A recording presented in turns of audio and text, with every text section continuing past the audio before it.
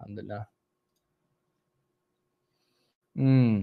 No, so for example, there are no limits. No, there's no limits.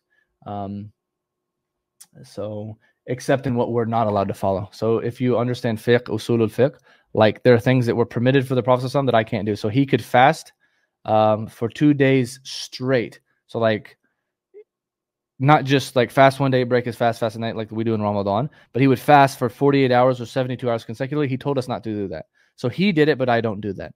The Prophet ﷺ could have 9 wives at one time. I'm not allowed to do that. So there's some things I cannot do that he did. Also, anything that has to do with that goes against the maqasid of the Sharia, like adatul muhakkama, right? Anything that is an ada.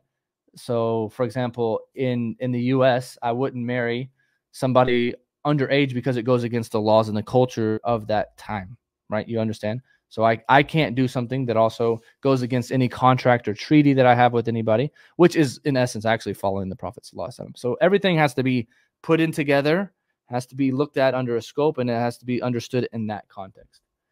So I'm not even going to put that stuff for long. You're banned for that. All right. And he was not walking around covered in semen. That's, I mean, may Allah curse you.